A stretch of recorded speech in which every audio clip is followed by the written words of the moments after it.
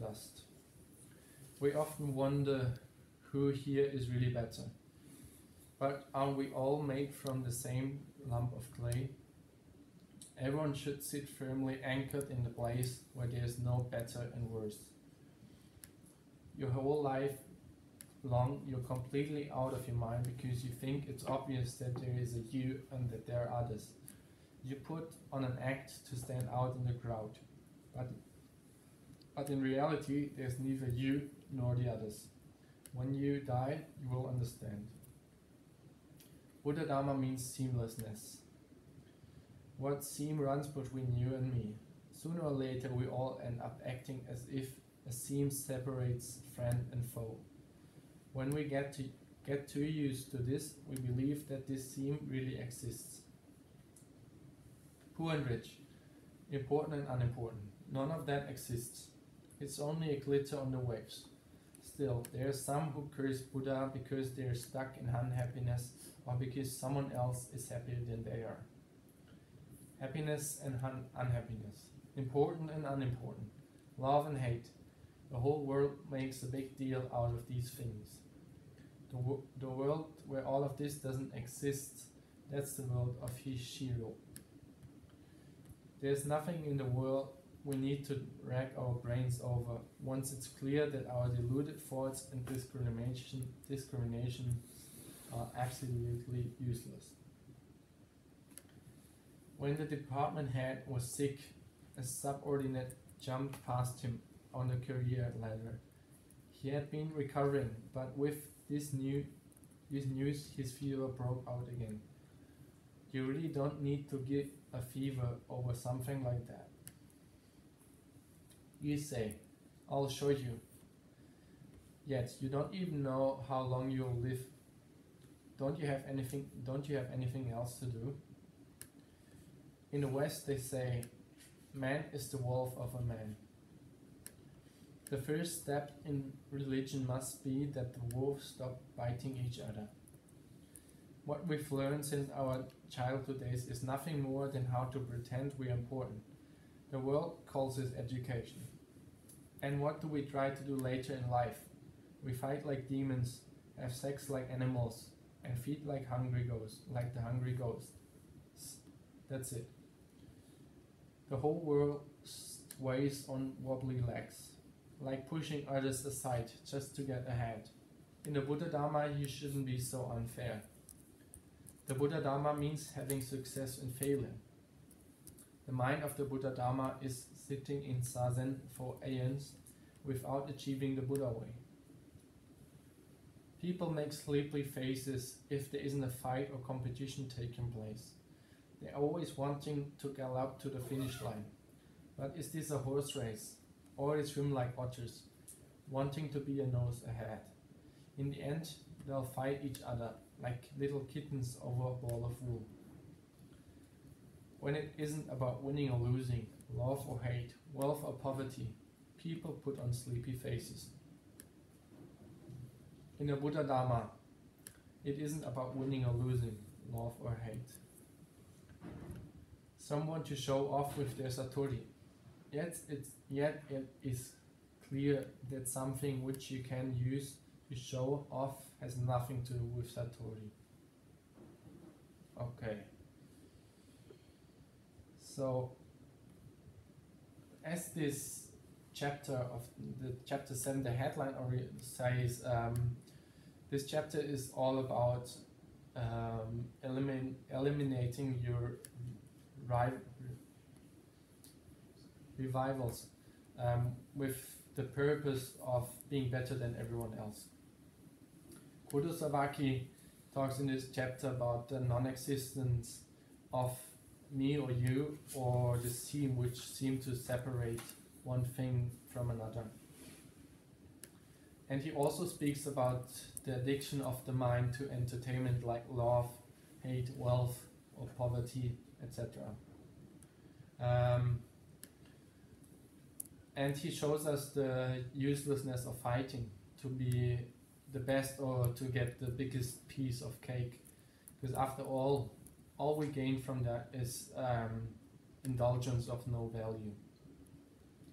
And this will only cause cause a desire for more of these things, for more indulgence. So the cycle of being the best, attaining things, and the result of wanting more of the things we attained is far from the truth. He says that the Buddha Dharma is the opposite.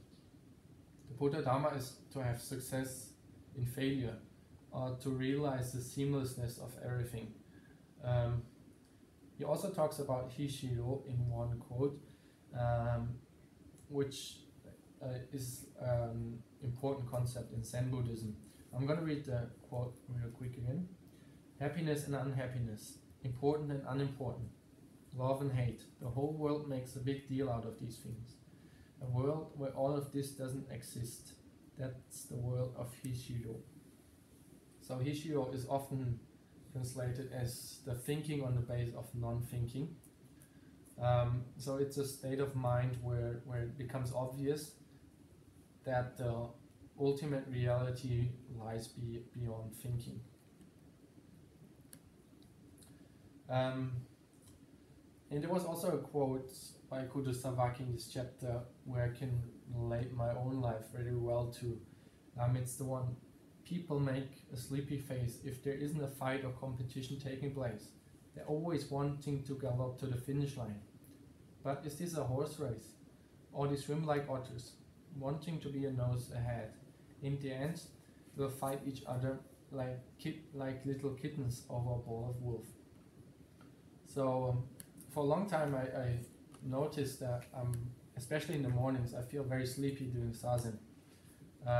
When there's nothing basically to entertain my mind. And then I start getting sleepy. As said, yeah, that's mainly in the morning.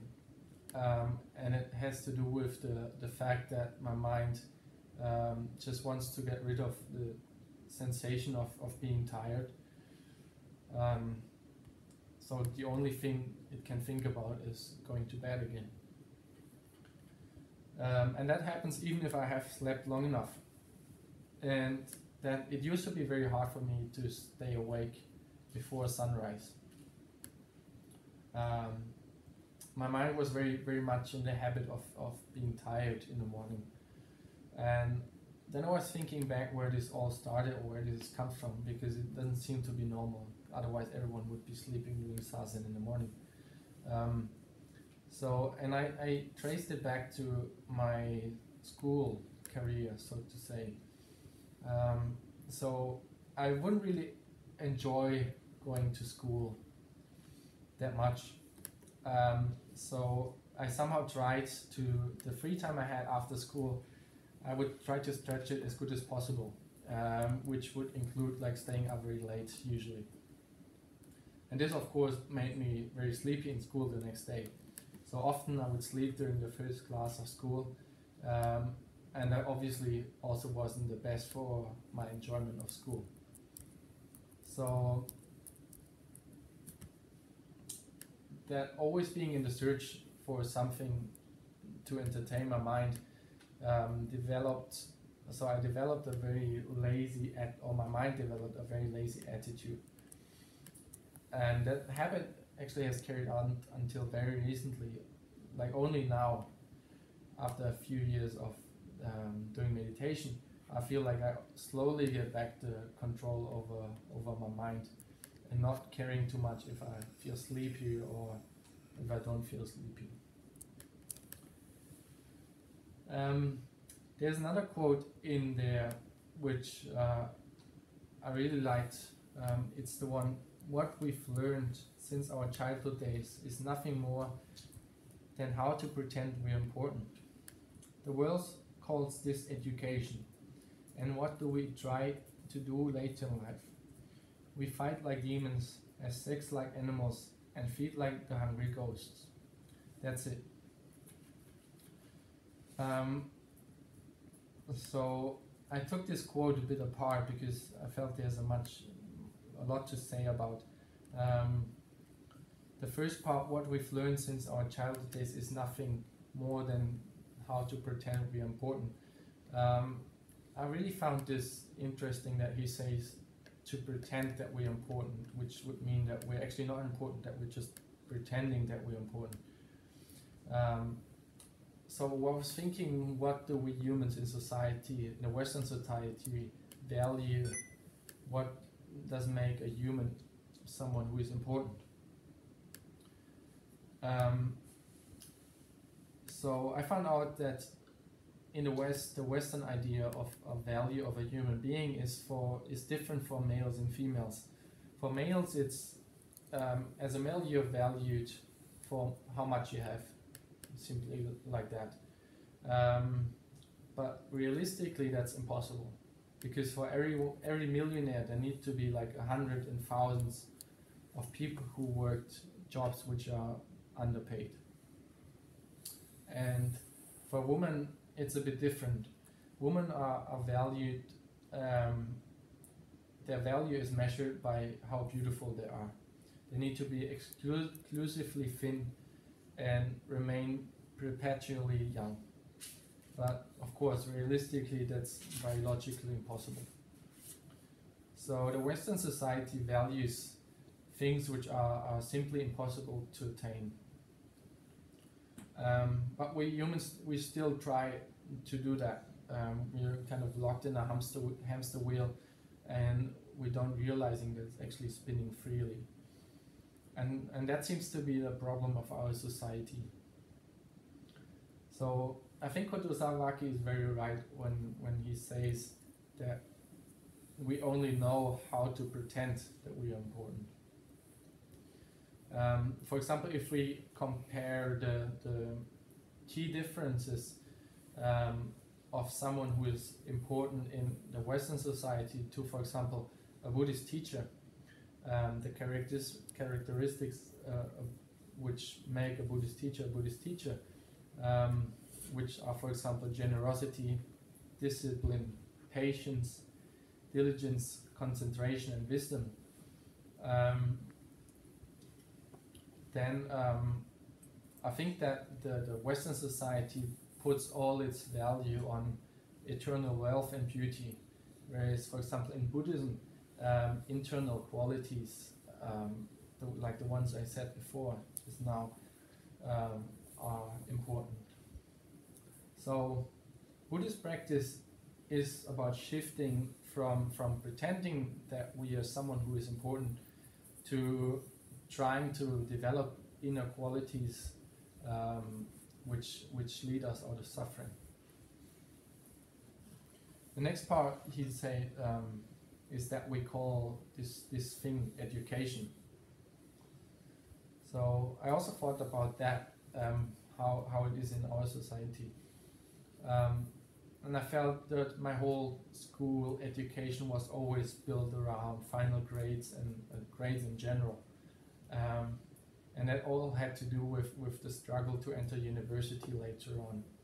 Everyone wanted to go to university in order to get a well-paid job later on, and then being able to, if you get paid well in that job, which everyone is hoping for, then you spend that good payment on things which don't seem to have any real purpose whatsoever.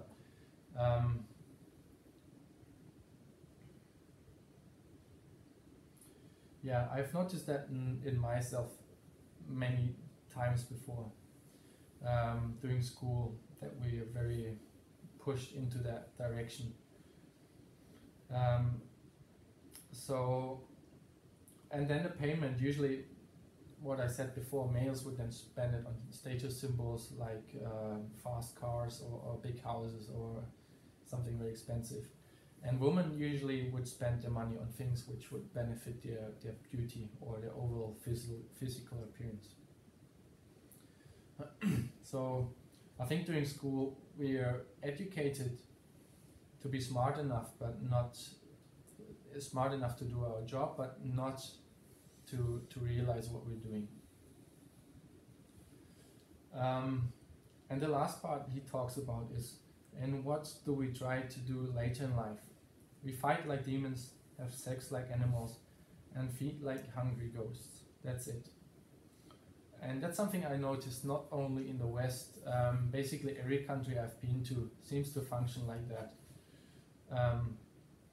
And also, like every culture around the world seems to have like some recipe for immortality.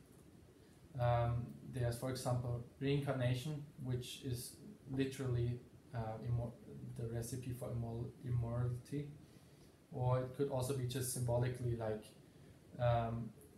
the vestige of our identity, so it will persist over the time, nevertheless. What do I mean by literal immortality? It's, for example, doing good deeds in this life to be either reborn in paradise, which could be, for example, Christianity, or to be at least reborn as a human being after death. For example, in Hinduism, we have that. And what's meant with symbolical immortality?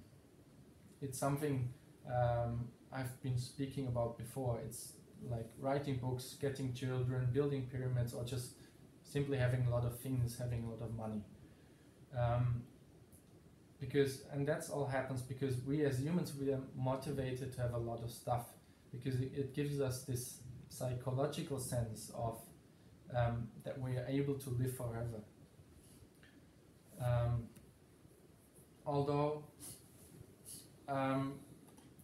we're ignoring something very important by always getting more and more stuff and trying to live forever, and these are the three fundamental truths, namely what impermanence, emptiness. So we as humans, we try to create something which is permanent and constant, and which makes us forget that we are gonna die one day. And that's basically what creates the third truth, which is suffering.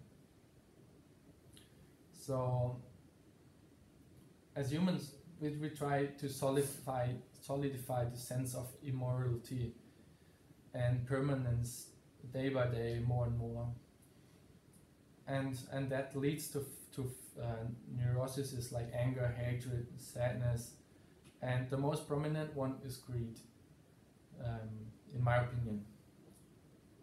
And that greed has a consequence of what Kodo Sawaki is talking about when saying we fight like demons, have sex like animals, and feed like the hungry ghosts. Okay, so much from my side from today.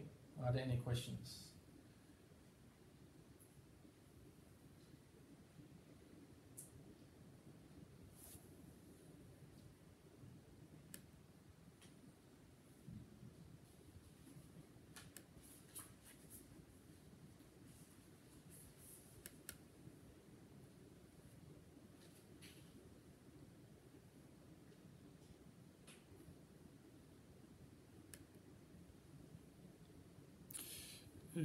I think in the beginning you talked quite a while about the difference of faith in Christianity and Buddhism.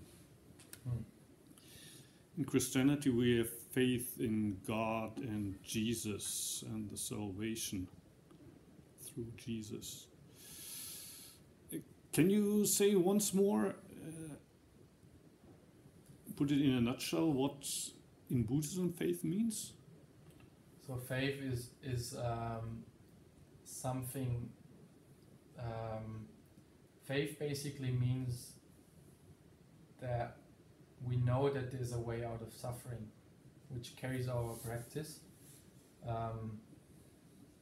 So faith is like something, actual knowing that we don't hope for anyone to give us salvation, but we know we can achieve it for ourselves.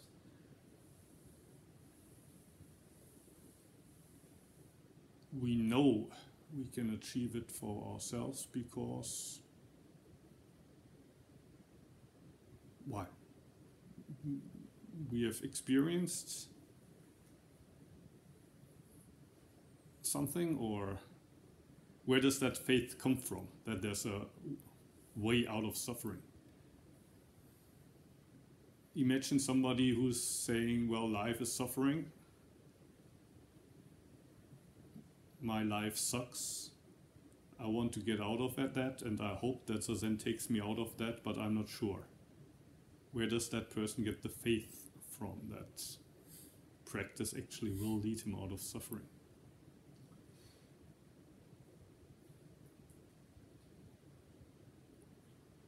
Well, I only can talk about my own personal experience, that through the practice of Zazen, well, in the beginning I certainly didn't have as much faith as I, for example, have now. That all these things which for example, Dogen talks about are true. But the more I followed these teachings of Buddhism, the more faith I got. So in the beginning I wasn't really sure, and there was a lot of doubts, but the longer I practiced, the more faith I actually gained, because I saw what they were speaking about actually turns out to be true the longer I practiced. So, and I guess that's what many people struggle in when they first encounter Buddhism, to actually fully give faith into something which, well, they don't really know if it's true or not. So, but then again, you still need a certain faith in order to start to try it. Otherwise, if someone has no faith at all into Buddhism, why would he actually try it? Where this faith originally comes from, like before I even tried it for the first time, I don't know. Maybe it was just interest rather than faith.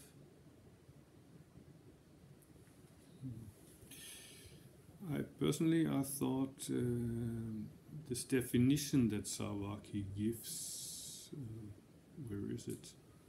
To become pure. Faith means being clear and pure. That's the beginning of the third quote of chapter 29. And I think there Sawaki Roshi is quoting some part of the Abhidharma. So you might know or might not know. In Buddhism there's these three, how are they called?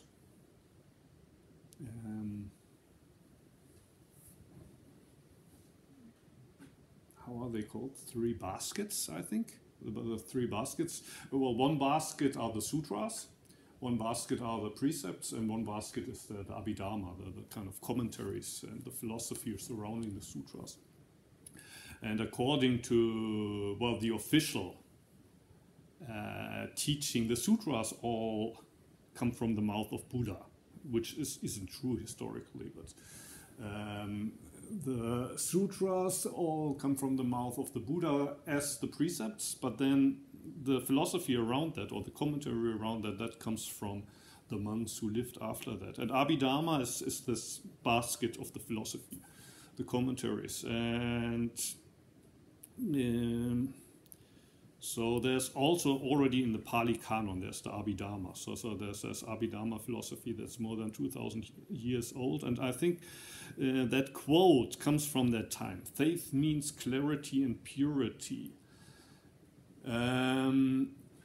So the way I take that is, in Buddhism, faith means not to believe in something that might or might not be different from what other religions believe in, but it's more the posture or the act of letting go, including all of the beliefs. So that's how you reach clarity and purity. So, I mean, what you said today isn't wrong. It's just that it sounds like a little bit like, hey, you're in suffering now, and I understand that, but there's a way out of the suffering. You just need to have faith in that and practice with a faith.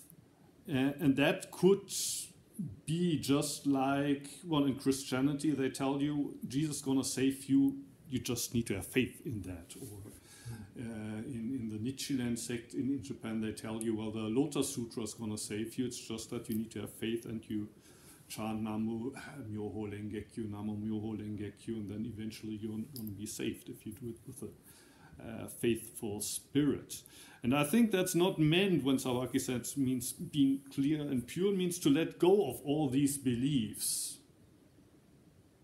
And become sober, he says in other parts of this text, which we're studying in the winter. Become sober, or it's exactly the same point that Dogen Zenji comes back to over and over again in the Monkey. For example, right in the beginning, there's this monk who's carrying this box with relics of the Buddha with him, and he's doing prostrations in front of these relics 3 times a day or whatever, and his teacher says, stop it. And that monk certainly must have great faith. First, that he believes that whatever is in this box must be relics from the historic Buddha, and he also thinks that there must be some virtue coming from the prostration, and still the master tells him, well, stop it, and the monk doesn't want to listen, so the master tells him, open the box, and then there's a snake in there. And the monk finally wakes up. But even if there wouldn't have been a snake in the box, maybe there might have been some bones in the box. Maybe it's chicken bones, maybe it's actually the bones of the Buddha, who knows. Even then, faith means to let go of this idea, well, these bones must be precious because they come from India and they look very old, and somebody told me they're bones of the Shakyamuni. Even this very devout form of faith is something that we need to let go of, because it's something that what we add to reality. We're already in the Dharma, like we're already confronted with the 3 noble truths: suffering, impermanence, and non-substantiality. Are those the 3? And I think. What? Impermanence, suffering, and emptiness. Emptiness, yeah. So non-substantiality or emptiness are basically the same. So we're already in there. We don't need to add anything to it. We don't need to add anything to that. So in faith in Buddhism is not something that we need to add to our practice, or that we need to add to reality, but it's more of letting go of all these additions that we already made, and all of these things that we already constructed to somehow help us to deal with this reality of suffering, impermanence, and emptiness. But rather let go of these constructions and see suffering for what it is. See impermanence for what it is. See emptiness for what it is. That's how I kind of read this chapter. Faith means being clear and pure. Well, later he talks about this, that we all want to get excited by faith. Where was this? That some people, well, here he says the pure clarity in which the mud settles and excitement calms. It means nothing besides completely coming to your senses.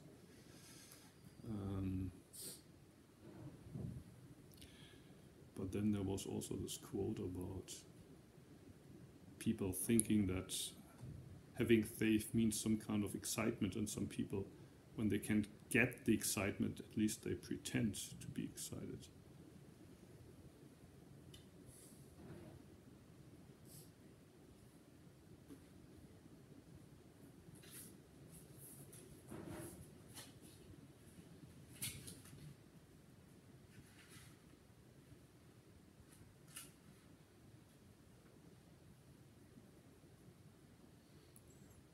Can't find it. Anyway, like the other day I was giving a talk in Shigenji, as I do every month, and At that time, we did a little zazen there during the talk, 3 minutes. And I do the same often when I go to Osaka or Tokyo and give talks at culture centers and stuff like that. So we're sitting there for only 3 minutes in a chair, and of course I don't want to waste half an hour or so in explaining what Zazen is all about, but still I want to give people an idea of what they're doing during these 3 minutes. And what I said at that time, a week ago,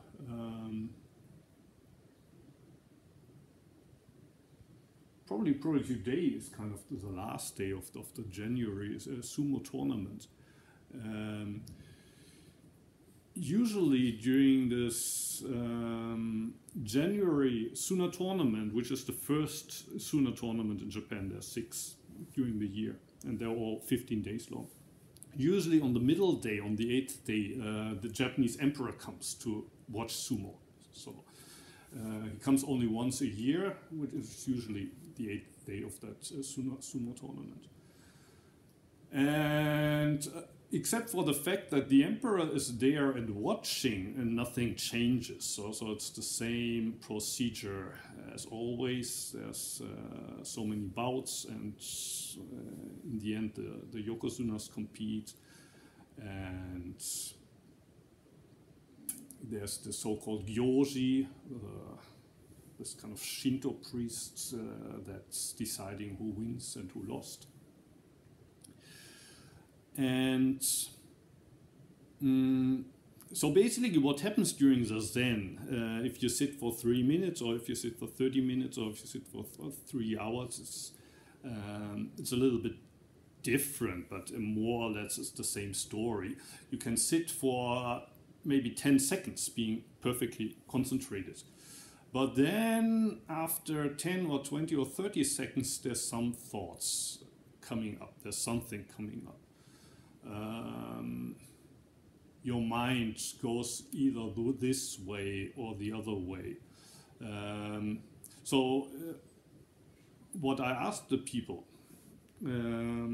after the 3 minutes was first, well, Dogen Zenji says just sit, and that's already an expression of enlightenment. And there's the saying in Soto Shu that 1 inch of Zazen is 1 inch of a Buddha. So 3 minutes of Zazen makes you 3 minutes of a Buddha. Who of you could actually, how do you say, prove that? Could you actually, how do you say, reconfirm that during these 3 minutes, that three minutes of Zazen make you 3 minutes of Buddha?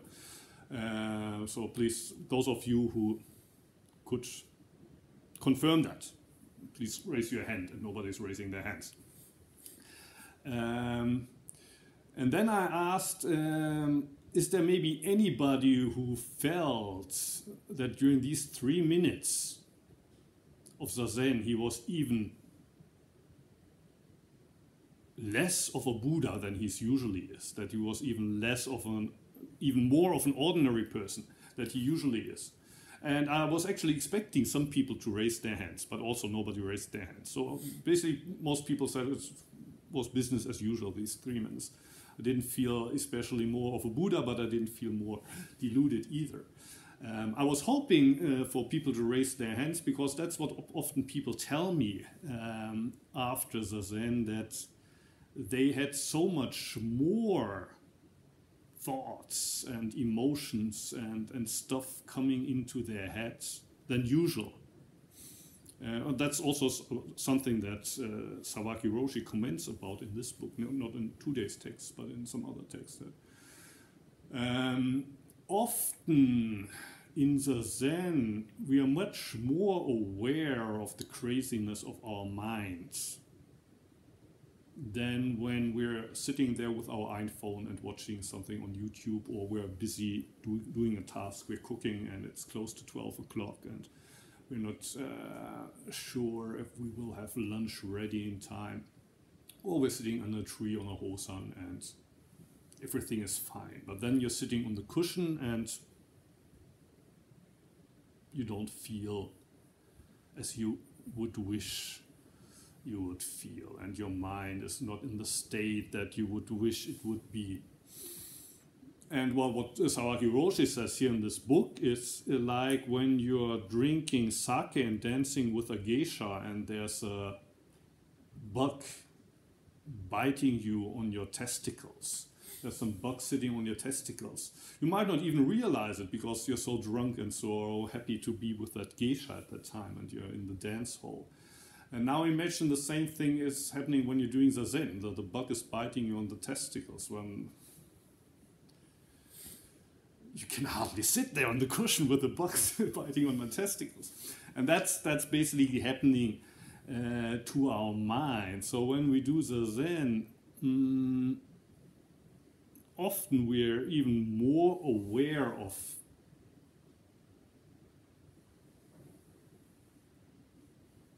that we're no way Buddha, that how ordinary we are and how ordinary our minds work. And when we're sitting at home watching TV or on the internet, then we're already used by this ordinary mind, so we don't realize it's how we're being used by the mind. While in Zazen, it's just like the Japanese emperor watching sumo.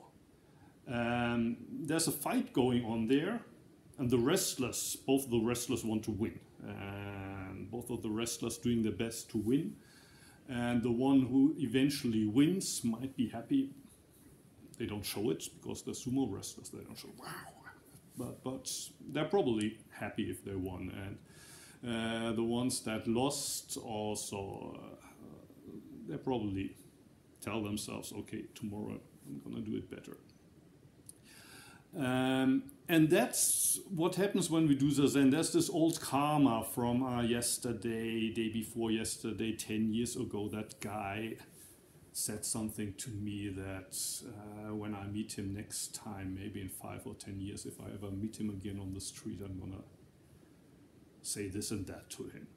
Even stuff like that occurs. But and you see these thoughts coming up, and you see this kind of sumo wrestling going on there inside yourself, you and your rival. The things you did right, the things you did wrong. And then sometimes you remind of yourself that right now it's not time to do sumo wrestling, and then you try to play the gyoji, the referee there, and tell people to calm down, or you judge your mind and try to tell yourself which are okay thoughts to have during the Zen and which are thoughts you shouldn't have. And then there was this thing that happened about 10 years ago, 15 years ago. The prime minister at the time his name was Koizumi. He was pretty popular in Japan at the time. And the prime minister also sometimes comes to see the sumo. And there's this prime minister cup. So there's one tournament where at the end of the tournament, the prime minister gives the cup to the winner. It was this tournament where one of the wrestlers was injured. One of the yokozuna was injured, but still he made a big effort and fought and actually won the tournament, although he was injured. And the prime minister, at the end of the tournament, he said, "Kando shita arigato," which means, "Kando shita" means, you really moved me. So this your performance really moved me. Thank you. And he gave him this cup, and that became a big news in Japan, that the prime minister showed how sumo had moved him. And that's kind of the kind of faith that Sawaki says is what many people mistake for religious faith. So you're doing the Zen and you hope that it will somehow move you, or you will have insights there, you will feel better after it.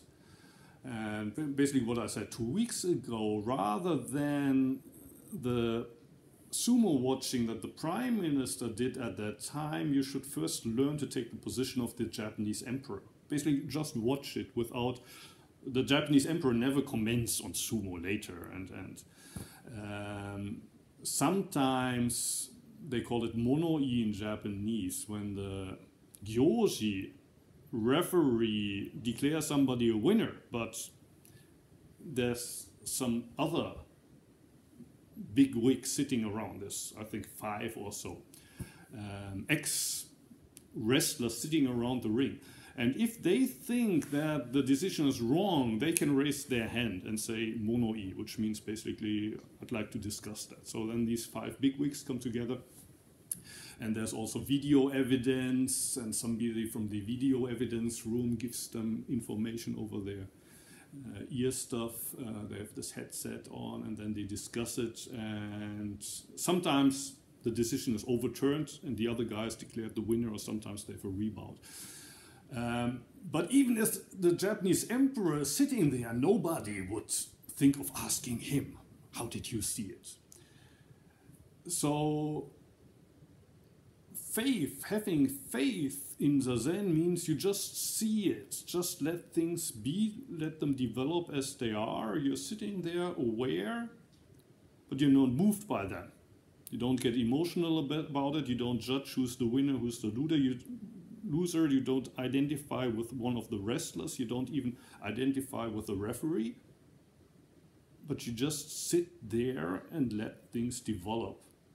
And the reason why often people think that during the Zen they're even less of a Buddha than normally is because they think they're responsible for the mess that's going on that sumo ring, rather than realizing that the fact that you can see the mess as a mess and you realize, oh, there's a mess going on up there on that ring, is because you're finally getting off the ring and you're finally able to see karma as karma rather than being already used by your karma.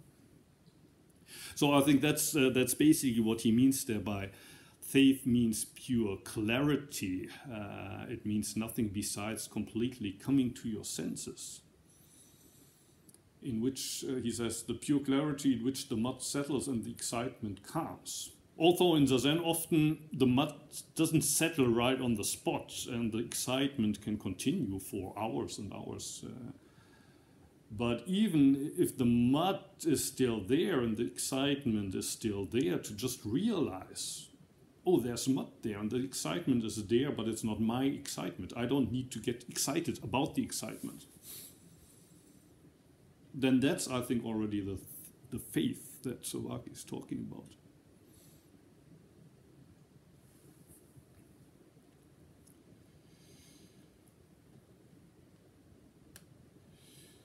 Yeah, so that's basically my feedback. It's not that any of the stuff that you said today is wrong, it's just that faith in Buddhism doesn't mean that we have belief in some other truths than Christianity, like the Four Noble Truths or the Eightfold Path, and if you don't know them all by heart, you're not a true Buddhist also. That's not the kind of faith that we're talking about.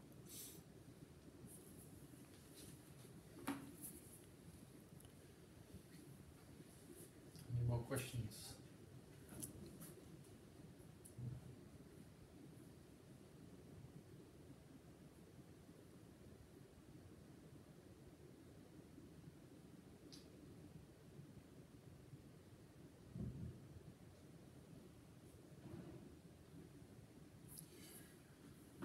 If no one has a question, I mean, from tomorrow it's probably going on like this. Everyone has 2 or 3 chapters per day. So, I mean, you can decide how you want to do it. Like today, Fabian he read the whole chapter, which is probably a good idea, but then he gave a more or less general talk about the whole chapter. You can also, if you want, prefer that, concentrate on 2 or 3 quotes that struck you most and say, for me, the spirit of the whole chapter is best expressed in this one quote, or this quote stuck with me the most, so I want to dig into this one, which will also, you can't do that with all of the quotes. You can't do them one by one and then comment on them one by one as you would do with the Zui Monkey, but you could say, well, here there's 24 of quotes, and these 3 I want to concentrate on. Would be also a possibility to, rather than have a kind of general talk about the whole thing. Because are the topics of each section, are they done completely by the editor, or did Uchiyama have any involvement with kind of grouping them? I could imagine, well, I'm sure that Uchiyama had a look at the edited manuscript before it was published, and probably also gave some feedback. So it's probably written in the foreword. Uchiyama Roshi took notes when he was studying with Sawaki Roshi, and basically all of these quotes come from his notebook. And he gave that notebook to a student, Kushiya Shusoku, and he's the one who arranged these quotes into chapters, following his, well, inspiration or his common sense. So it's not that the quotes that belong in one chapter were all said in the same context, or that there's any kind of, how do you say, timeline, that the first quotes are the earliest ones and the last quotes are the last ones. It's just that Kushiya Shusoku thought these belong in one theme group. And I'm sure that Uchiyama, well, read through the whole thing and gave his okay to it. Mm-hmm.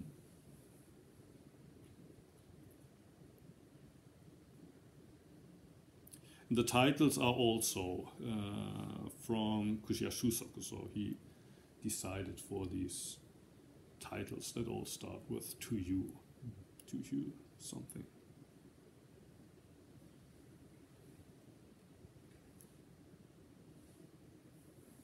Is it a problem if we do go one by one commenting? Because that's what I've done so far, and mine's tomorrow, so it's probably too late to sort of restructure it all. Well, it's okay, but if you try to go in depth with each of the quotes, then we sit here forever. Okay. I mean, just reading the text alone takes some time. So if you wanted to give each of these quotes 5 minutes of time, then probably that alone would have 2 or 3 hours.